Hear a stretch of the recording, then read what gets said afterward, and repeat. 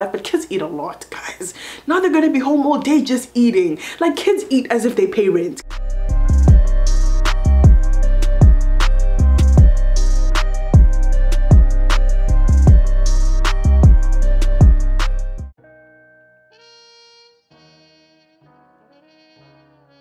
Hi guys, welcome back to my channel. If you haven't subscribed yet, then make sure that you click the subscribe button below and join the revolution, because you're not gonna die, okay? It's not gonna cost you. Before I get started, give this video a thumbs up and then let's get into it. Also, guys, we are on the road to 2,000 subscribers. Right now we are on 1,800 subscribers. So guys, listen guys, like March can't end without getting these 2,000 subscribers, okay?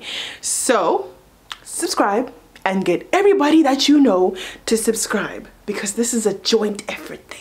Look at this piece of hair just like sticking out for no reason. Also, I want to show you my hoodie. Can you see it? Oh yeah, I was gonna step on a chair, but I don't even need to. Okay, can you see it? It says faith over fear.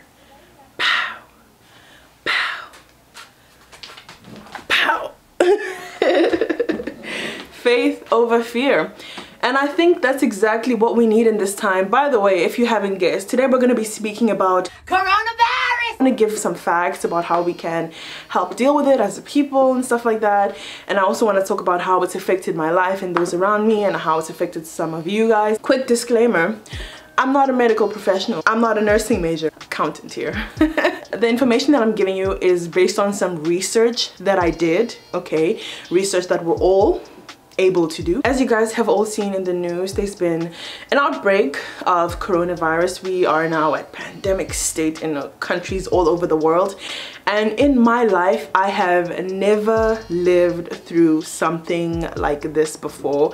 It's so interesting to think that we are living in history right now. I mean, it's not a good thing, of course, like, you know, but this is history. This is going in the books. This is something that happened, and people are going to study about it in later years, and they'll be like, oh wow, that happened, and we are the people that lived through it. Can I also just say that 2020 has been a long 20 years. Like, this 1 year has been a long 20 freaking years, and it's only March. It is freaking March. Anyway, back to coronavirus. I'm sure we've all seen that the coronavirus is spread among so many countries. I know, like, when it started, right, like when we started reading about the coronavirus, at first people were like, oh, it's only for white people, you know, black people don't get it. But surprise, motherfucker, nobody is immune, because we thought it wasn't real. We thought black people couldn't get it, and then boom, all these basketball players started getting it. Idris Elba got it, y'all. No, God, please, no, no. Idris Elba got it. And can we talk about how in the video he made talking about it, his wife was hanging up on his shoulder like she's trying to get it too. Like, he said that she didn't get tested yet, but she was on him like she's trying to get some. Like, girl, can you social distancing, please? Like, I don't know, maybe it's a marriage thing, maybe it's a couples thing. Is the whole marriage thing, you know, till death do you part, does that mean you also have to stand it on and get it? Does that mean, can you, like, honestly, I think if I had a partner and we lived together, or a husband or whatever, and he gets the coronavirus, I'm sorry, but you're gonna have to move out, my man. Bruh. One of us got to go, okay? I'm sorry, it's just how it's gonna be. Like, shoot, who am I to get in the way of God's plan for your life? Don't try to. Please, who has ever battled with God and won? Like, I'm sorry, I can't get in the way of what God has in store for you. So one of us gonna have to go. Rock, paper, scissors calls it. The thing about the coronavirus is, so younger people are less likely to have it unless your immune system is compromised for whatever reason. So if you're already sick, then you're more likely to get it and actually, you know, suffer from it. But for the average person, the young person may be a carrier, but it won't necessarily like kill you, or, you know, you won't suffer from it severely. So personally, I mean, I like staying inside. I like staying by myself. I like minding my business. So I wasn't going anywhere anyway. But something that is important to consider is that, and this teaches an important life lesson, that life is not just about you. Life is not about only how things affect you, but it's about how you affect other people and how and what you can do for other people, because life is not just about you, it's about we. So even though young people can have it, be carriers of it, and not suffer severely or not suffer from it, you can be in a room with someone who is compromised. Some of us have grandparents. I don't have grandparents, but some of us have grandparents. Some of us have older parents, or whatever it is that we do, and we're in contact with older people. And so it's not about whether or not you can get sick, but it's about how you being around those people can actually affect them. I won't even lie, it seems like the youth has not really taken this seriously. I'm gonna insert a clip of people in SA after they announced that there would be no more schools, and people were out there in the masses, like a number of them in the streets dancing, cheering Corona, Corona. Of course it had to be freaking South Africa. Who else could it freaking be?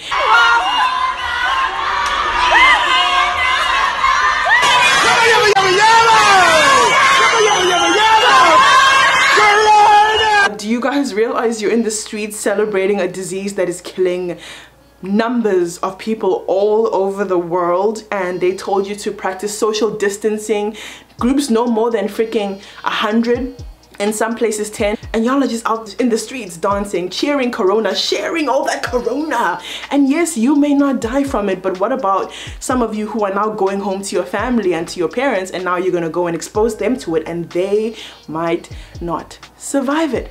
So guys, let's practice social distancing. Some of you need to stay home. Some of you need to study. Some of you need a break. Some of y'all are too broke to be living the way you live in anyway. And this is a blessing from God.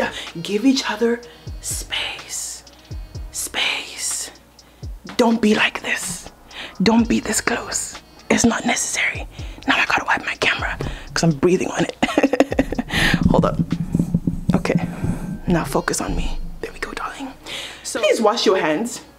I don't know why this is like, first of all, washing your hands should be a norm. From what I've been reading, you can sing the ABC, you can sing happy birthday, but the point is you need to wash your hands for at least 20 seconds, more if you want to, but a minimum of 20 seconds. Y'all should have been washing your hands this whole time. I don't know why this is news to you. That's why you shouldn't shake anybody's hand. That's why now we gotta do the shoulder. Elbow greeting rather than shaking hands. When you're coughing and sneezing, not like achoo or but achoo. You know, you gotta like dab into it, really like choo, achoo, like sneeze into your elbow. And I'm thinking like you sneeze into your elbow, greeting people with this elbow, like I don't know how that's gonna turn out. If it's not an elbow greeting, honestly, y'all can just like, you know, like how the politicians greet, or not even how they greet, like how they acknowledge and how they say thank you, like so y'all could just do it like that. The other day I went grocery shopping and it was crazy. I went to Walmart, right, and the water was sold out.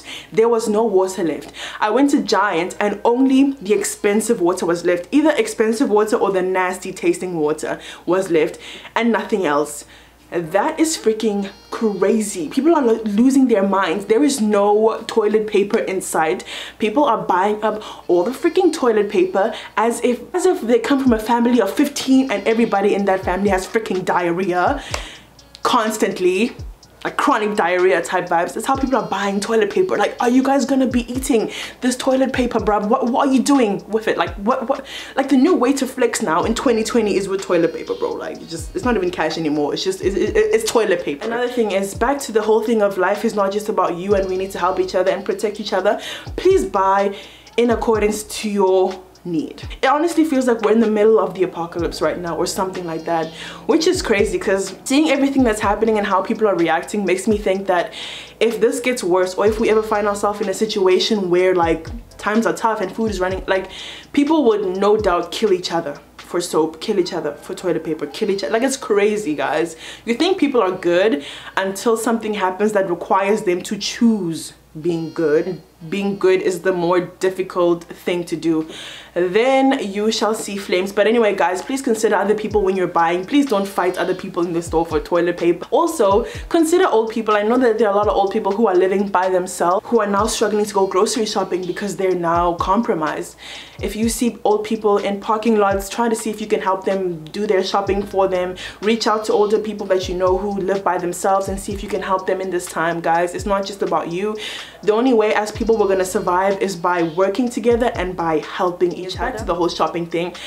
Yo guys, clean your cart. I'm gonna insert this video of this man. I don't know if it was now in the corona time or beforehand, but this is nasty. Hold on, I'm gonna play this right now. Look at this. Somebody come look at this. Somebody come and look at this. Look at this. That is nasty. Like now, that's honestly, I'm gonna be honest, I never cleaned a cart before until now. So before, when I go shopping, I always just take a cart and push it. But now, since I don't even know when this was happening, I'm like, damn, I should have been cleaning carts the whole time when I went shopping. That's disgusting. People are gross. But yeah, make sure that you clean your shopping cart before you use it. Sanitize it super well. Get the, you should even get the bottom, guys. Like, just try, like, stay safe, you know. As much as it's our responsibility and we gotta work together, there are people who don't care. There are people who are evil. There are people who are wicked, and they're gonna try to get other people sick. To how coronavirus has affected my life, you know guys, it's crazy right now because y'all know I'm studying in America. I'm an international student. I'm South African. So now it's so weird, honestly, seeing there be like a world crisis and stuff, and travel bans are happening. I mean, South Africa has recently banned people from the USA from coming into the country, and like he's here. And I believe because I'm a citizen, I'll be able to go back. But the question is, if I go back, when it's time to come back, will America let me back in? You know, so there are those kinds of concerns, you know. And another thing is, like, when all this stuff is happening and you're away from your family, like, it sucks, you know. I would prefer to be with my family in this time, you know, because I feel safe, I would feel protected, and also I just knowing that they're okay and they know that I'm okay. Because right now my mom is just, like, my mom calls me like about 15 times a day. Love you, mom. But you know, your whole family's worried, and like when other people are worried, it brings worry onto you. I know that people are being kicked out of schools, you know, which is really unfortunate, because there are international students like myself who have to find a place to stay. I was not kicked out of the school. My school did not kick people out. But I know some people are saying, some schools are saying that you have to leave. And even if it's not just international students, there are students who live far from where their uni is, in different states, in different provinces, who now have to find a way to pack up and leave. And that is expensive and that is stressful. Let me know if you guys have been kicked out of where you stay or your schools or whatever, and how you've been dealing with that. How much did it cost you and stuff like that. So schools are closed, and yes, that is so great for the kids. The kids are gonna enjoy, they're gonna live life, but kids eat a lot, guys. Now they're gonna be home all day just eating. Like, kids eat as if they pay rent. Can we talk about that? The most important thing that I have been doing is faith over fear. The most important thing that I have been doing is praying. I've been praying, I've been reading the Bible, trying to get closer to God. Why? Because honestly, God is my strength, my hope, the pillar that holds my life. My hope and my faith is not in doctors, is not in presidents, is not in anything or anyone. My hope is in God, because I know that God will protect me. You know, He will bless my going out and my coming in. He will keep me and preserve me. And He said, worry about nothing and pray about everything. There's this verse that's been ringing in my head that says, be still and know that I am God. Do not fear, do not fear, do not fear, do not fear. Because right now, most churches are closed, but God is not closed. God has been open the whole time. Just because church is closed doesn't mean your communication line with God is closed. The name of God is above every other name. So what does this mean? That means the name of God, the name of Jesus, is above coronavirus, because that's a name.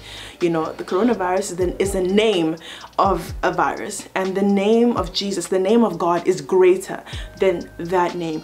Call upon the name and be saved. Call upon the name and be delivered. God is the healer. God never said that, well, I can heal a cold, I can heal a broken arm. Don't do viruses though. Not my field of work. He's the healer, guys. He heals everything and nothing is impossible to God. He is the God of impossibilities. So the point I'm trying to make is lean on God right now and not on your own understanding. By the way, God helps those who help themselves. So yes, rely on God and know and understand that God will save you and protect you, but that doesn't mean be reckless. That doesn't mean you shouldn't wash your hands. That doesn't mean you shouldn't take physical steps to protect yourself. On a very serious note, guys, I'm about to end this video, but I'm praying and may none of us lose family members as a result of this virus. May none of us lose our lives as a result of this virus. May we not lose our friends, our loved ones, our lovers as a result of this virus, and we need to pray for all these people. That's it for today, guys. I hope you liked this video. Don't forget to comment, like, share and subscribe, and I will be back with more videos. Comment down below about how this coronavirus has affected your life and what steps you have taken to protect yourself and others and how you're coping in this time. Peace and love, guys.